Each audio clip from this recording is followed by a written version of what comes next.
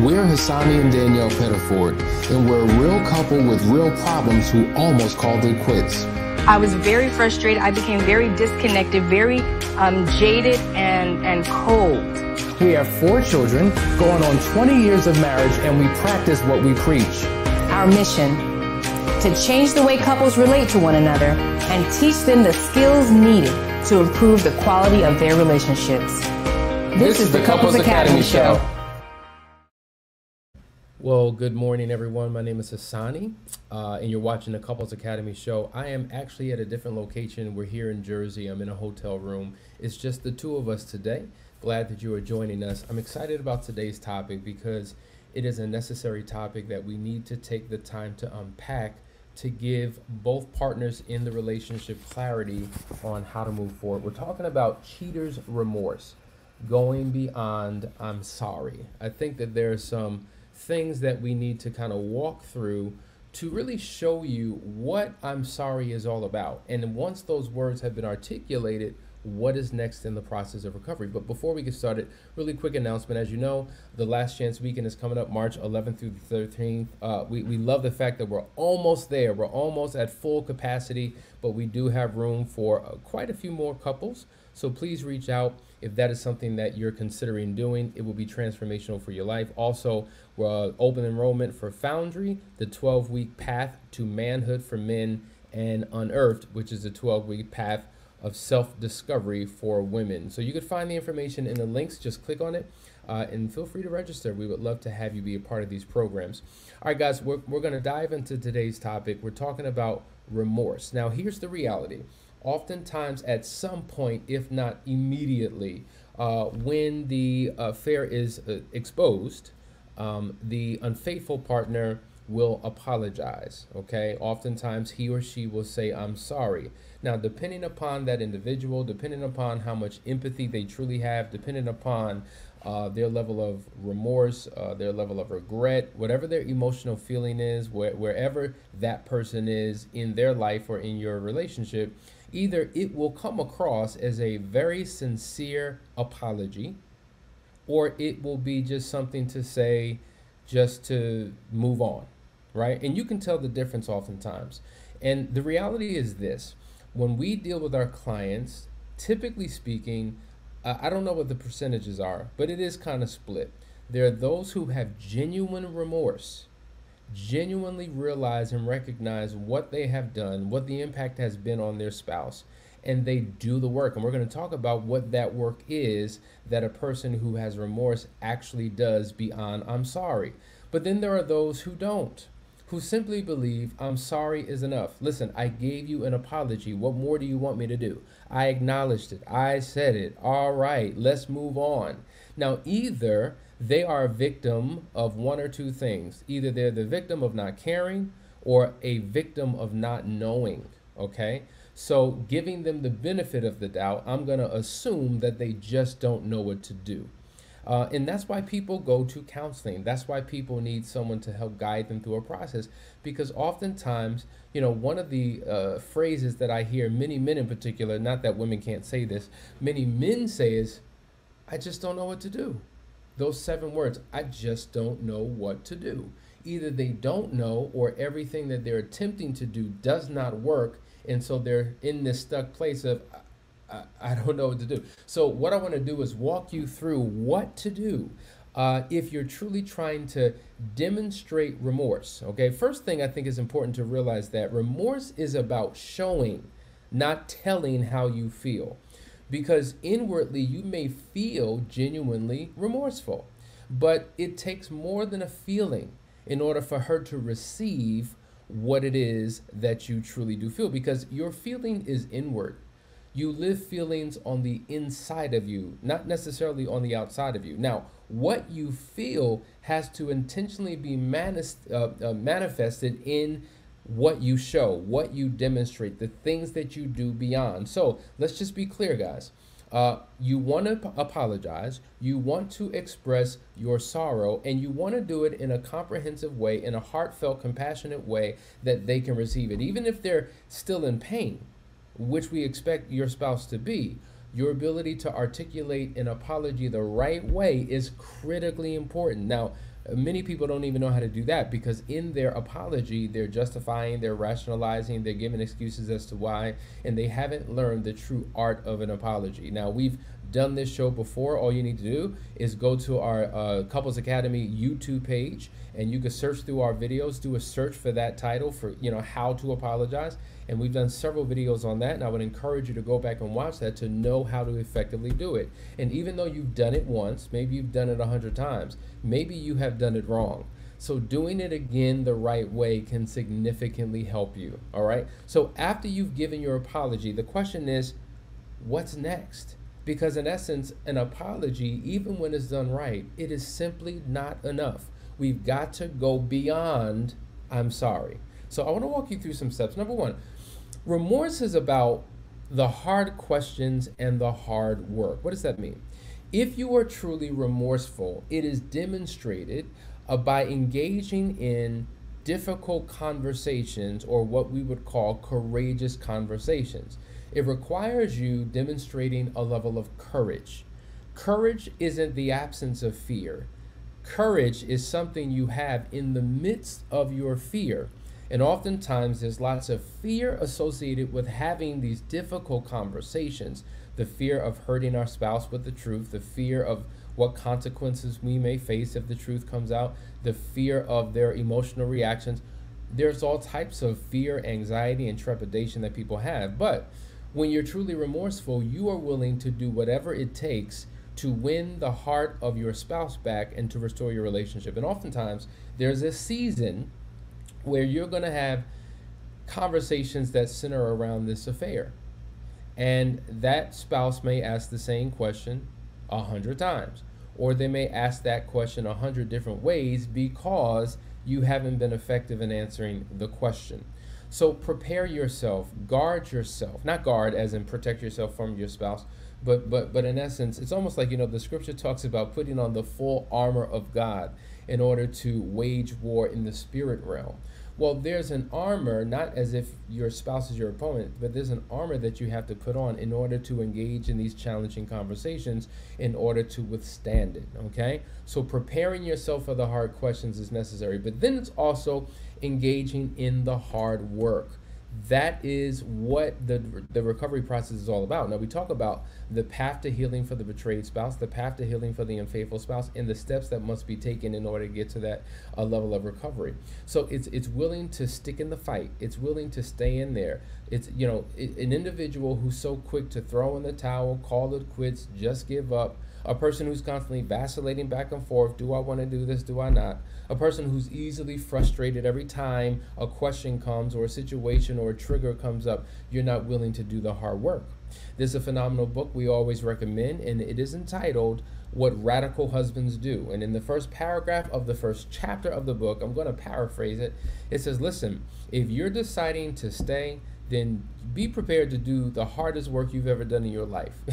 It's because it's not going to be easy. It's going to be rough, and some days are going to be worse than others. And you got to put your big britches on and be willing to stand in there and do whatever it takes, because there are going to be days where your spouse is going to, metaphorically speaking, want to kick you in the groin, want to verbally attack you because they're in their pain. How do you withstand in that season? How do you get through that season and beyond that season to a better place? So it's going to be a hard journey. And so if you are under the impression that I can just say I'm sorry and move on, you are sadly mistaken. It does not happen like that. And this is why we encourage you. Why would you do this thing alone? Find someone who's qualified to assist you, because there are going to be times when you're going to want to cry uncle. There are going to be times when you're going to want to just throw in the towel. Now, when I say throw in the towel, I'm not talking about ending your marriage. I mean throwing in the towel on the process, because in your mind it's taking too long, it's just too hard. We should be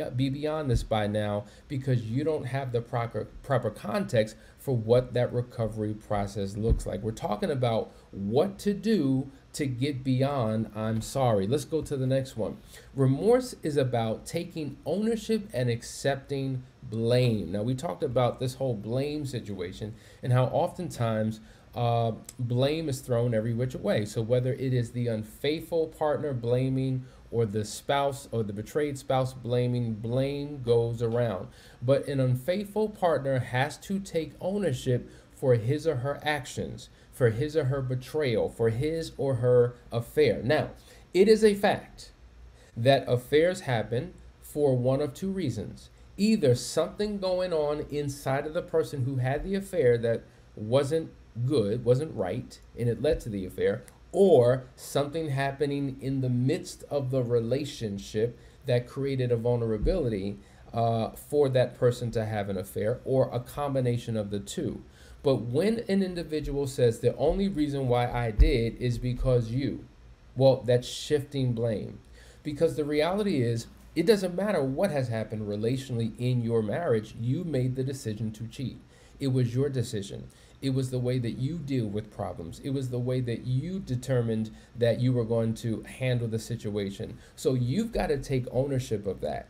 You can't blame your decision on your spouse. Now, if you're talking about the dynamics in the relationship that created the vulnerability, yes, we can have that conversation and need to have that conversation, because if we're moving forward in the recovery process, and if we've made the decision to stay within the marriage, then we've got to unpack the relationship issues, because none of us, whether the betrayed or the unfaithful, want to be committed to more of the same that didn't work prior to the affair. So we've got to deal with the relational issues and establish a new healthy foundation moving forward. But that is a part two to your part one. And part one is taking ownership of what has happened, okay? Not blaming, because once you take ownership, at least it validates your spouse. They don't feel like they're crazy. They don't feel like you don't get it. They don't feel like you don't care, because you were willing to take ownership of what you've done. All right, guys, you're watching the Couples Academy show. We're going to go to a quick announcement. Stay tuned, because there's so many more points that we're going to walk through beyond I'm sorry. Stay right there.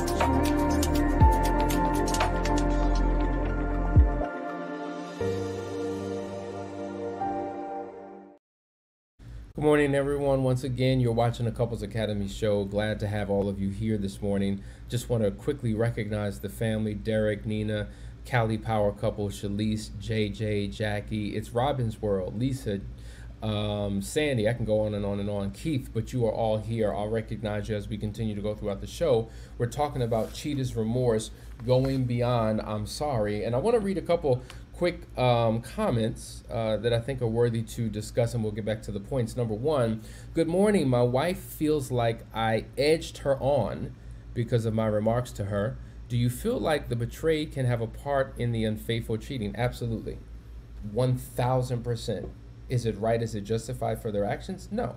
But as I just said, there are relational issues that take place in a relationship that can create a vulnerability within the relationship and within the person that will lead them to do what they did. Everything is attached. Nothing is done in isolation. So of course there is an impact, there is an influence. We've had people say, well, you know, hey, how about we try this, or how about we try that? And they said it in jest. They said it when they were drunk.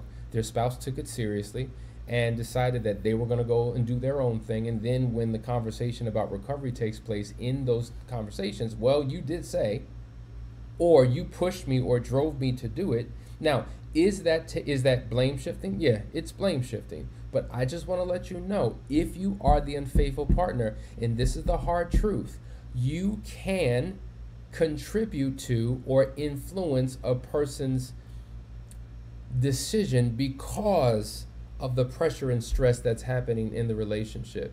That's not blaming you, because the blame and the ownership has to take place on the part of the person who did it.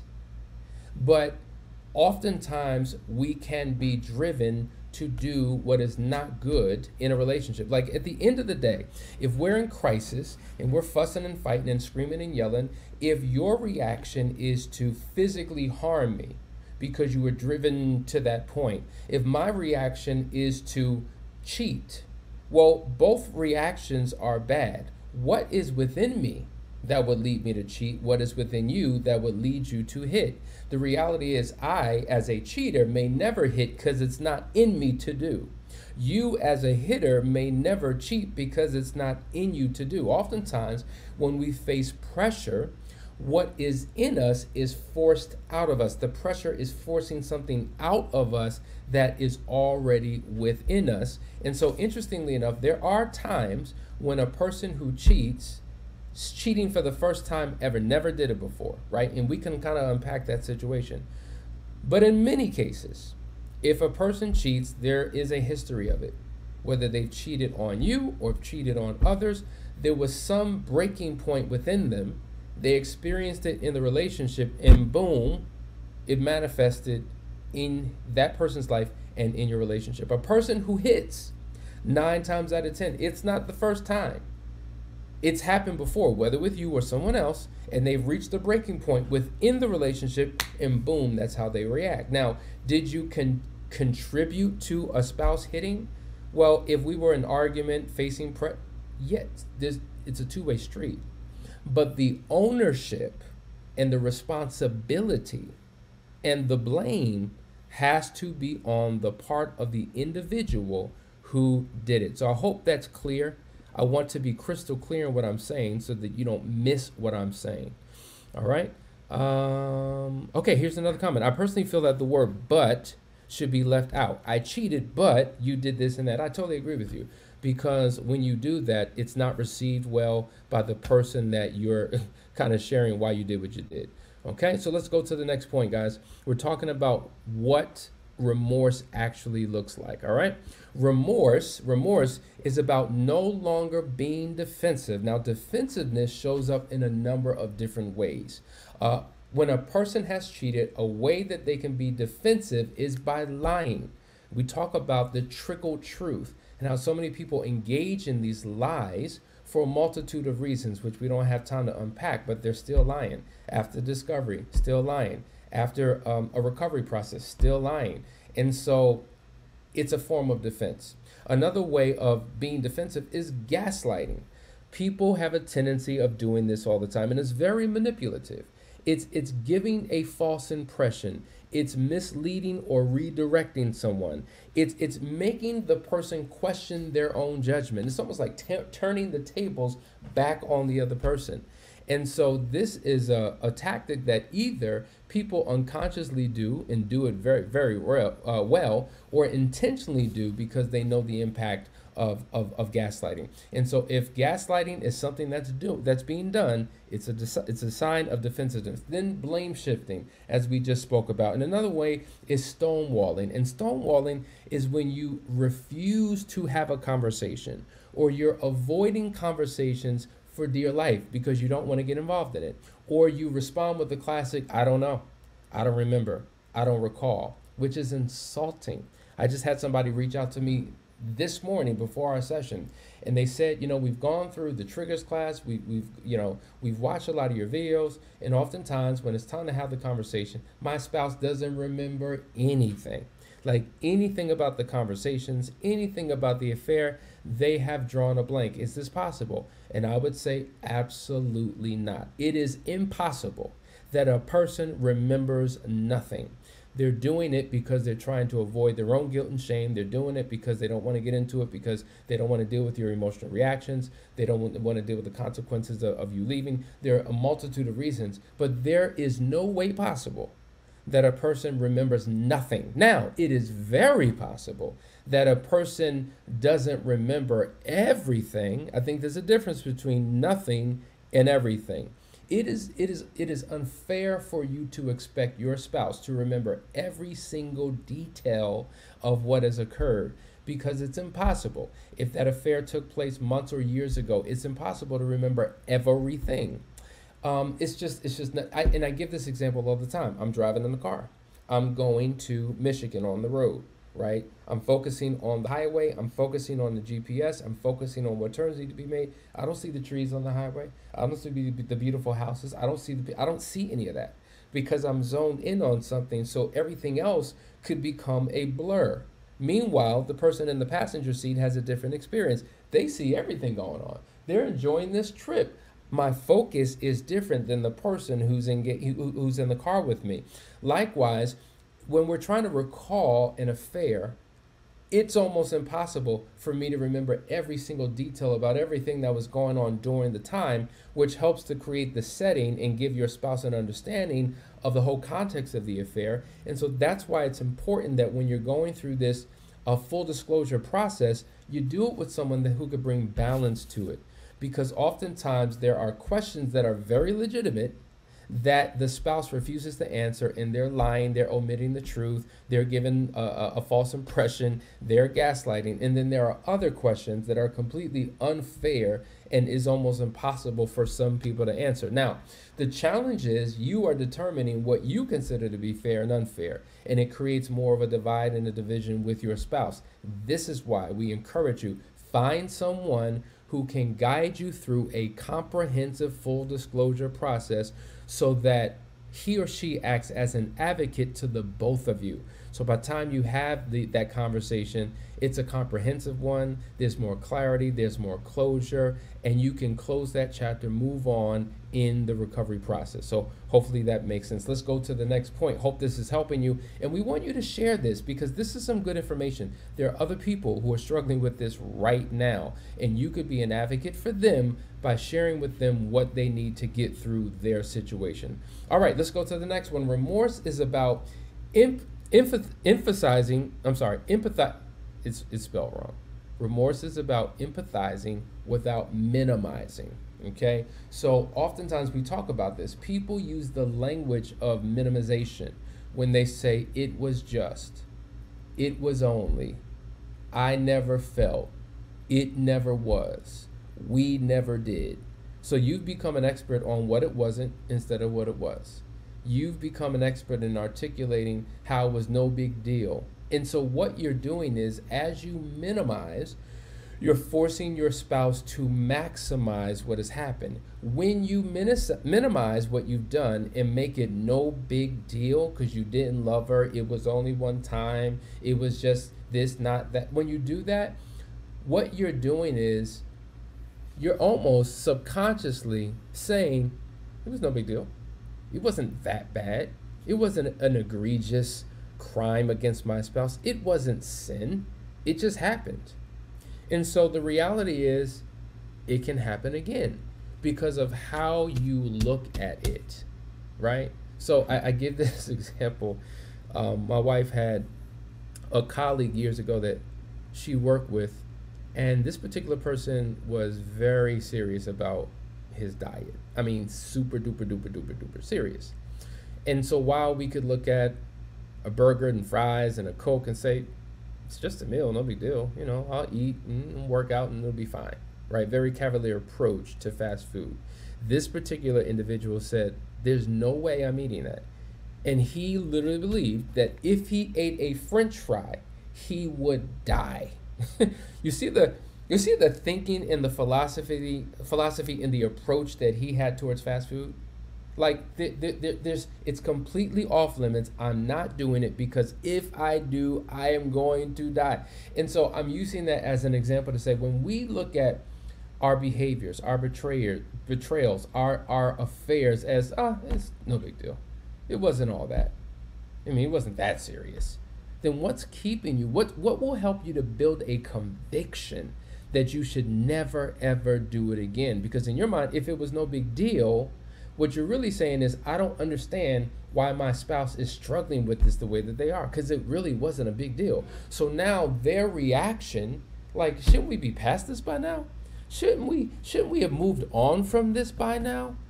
And that is what's so unfortunate about the person in the position who's done their harm, because they have not really realized the devastation that they have caused as a result of their no big deal actions. All right, let's go to the next one. Remorse is about taking the initiative. And I think this is a really good one, because oftentimes it is the the betrayed spouse who takes the initiative. So examples of taking the initiative would be reading books. It's interesting how the betrayed spouse becomes like a PhD on infidelity, and the unfaithful spouse, the one who did it, barely got their GED. It's because he or she hasn't taken the time to really study, to really know, to really understand what he or she has done. If he or she did, it would change their philosophy, their perspective, the way in which they deal with and respond to and approach their spouse, because then they would finally get it. So taking the initiative to learn about what has happened is critically important.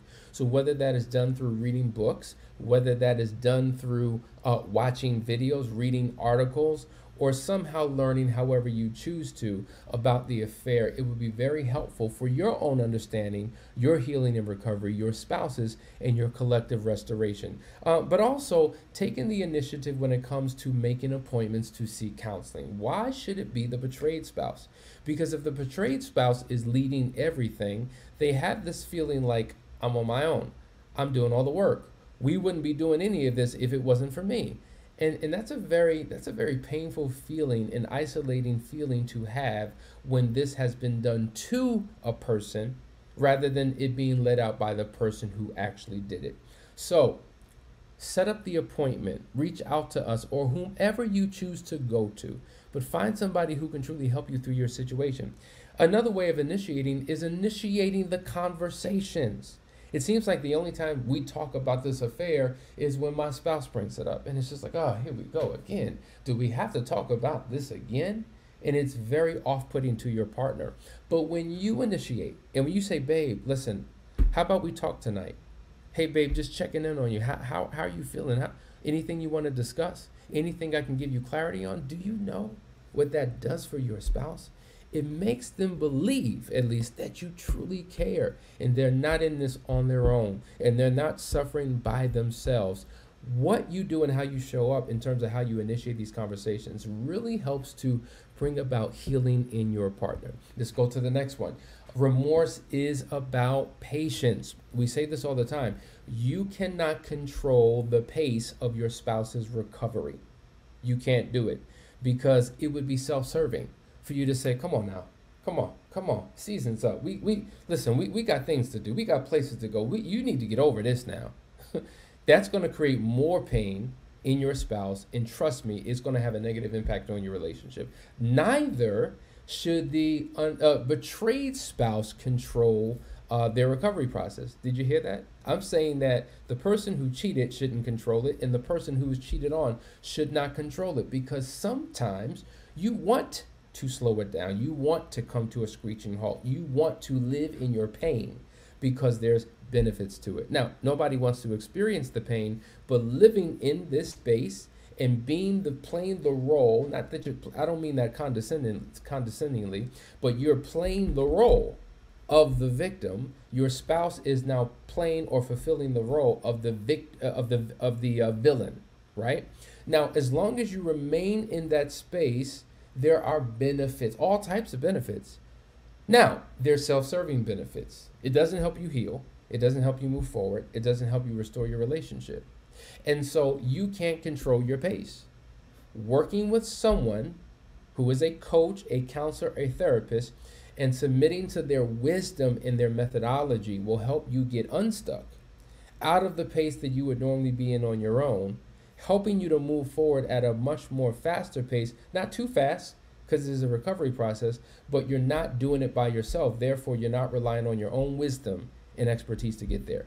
And as long as you have people who you are accountable to, and so does your spouse, trust me, that is the sweet spot that'll get you through what you're going through. Last but not least, guys, how does one show remorse? Remorse is about living honestly, right? And when we talk about the policy of radical honesty, there are many components of it, but what I'm talking about now is what we call current honesty, where I'm open and honest and transparent, not leaving a false impression, not going dark, where I'm gone for hours and you can't reach me. I'm available to you whenever you need me, and being open and honest about how I feel, my thoughts and my feelings, and being willing to have honest conversations. Guys, when you do these things, it will win the heart of your spouse and contribute to their healing. Listen, I hope you enjoyed what you heard here today. That was 30 minutes of power, of fire. I want you to watch this with your spouse. I want you to take the time to go through it, write notes. These comments that you're leaving, if there are questions, we will pick it up in part 2 on tomorrow. Guys, I love you. I hope you get something out of what we do daily. We appreciate you for being here. See you tomorrow.